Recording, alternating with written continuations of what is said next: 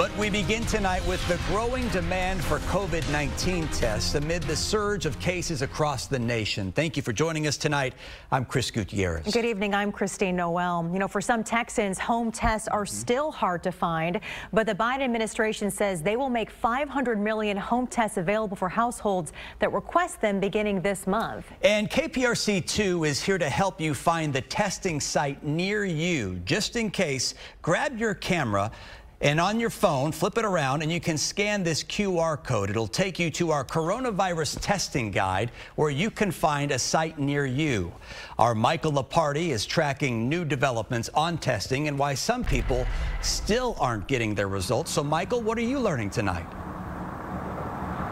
Chris, the company that operates this site just behind me here says that the influx of testing is playing a role, and several people have also messaged us to share frustrations about other testing sites as well.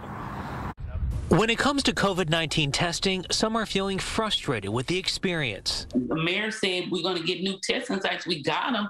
But what good is it going to do if we can't get the results? Mary Lisa Simpson, who goes by Lisa, says she got tested on Friday at Minute Maid Park Lot C and was told her results would come in 24 to 36 hours. So that was Friday, the 31st.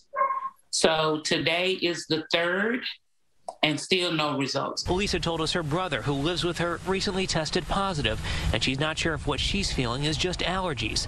She's hoping the test provides an answer.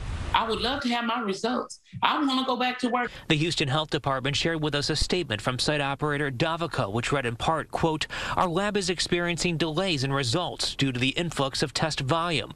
We understand this has caused notification delays. Due to this increase in demand, our lab is now working 24 hours a day." We also heard frustration about testing at Worthing High School. I ranted all the way home because I said, this is ridiculous. Frances Coleman says her kids had an appointment and waited more than 2 hours before getting close enough to see the gate had locked. One of the officers says, oh yeah, the system shut down. The system's overloaded. The system shut down. They've been having this problem all day today. You know, we're really sorry, but you can't get tested today.